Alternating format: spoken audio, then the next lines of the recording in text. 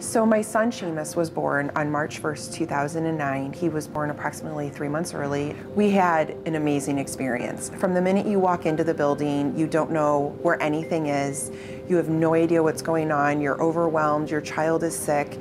And we had the nicest staff, the nicest nurses that took us under their wing. I would tell you that the physicians and the nurses and the staff that take care of the children here, they truly love their job, and they truly love the children and the families here. Not only are the staff taking care of the babies, but they're also taking care of the families.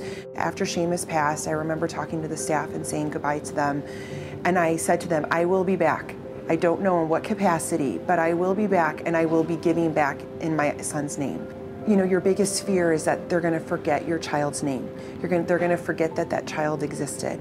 And for me, for whatever reason, that was very heavy on my heart. So we do the Shoot for Seamus event. It's every year. It's on April 23rd, the day that my son Seamus passed away. The idea of the date kind of came from, what else do you do on that day? How do you go about your day on a day that is so bittersweet? And the photographers go in, take pictures of the baby, whether they're dressed up or in the isolette or bundled in a blanket, whatever's best for the baby.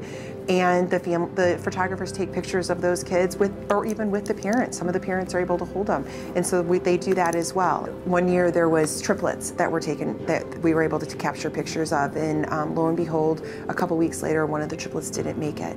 But they had pictures, beautiful pictures, professional pictures of all three of them that they are going to treasure forever. I'm Sharon, and I am a guardian of childhood.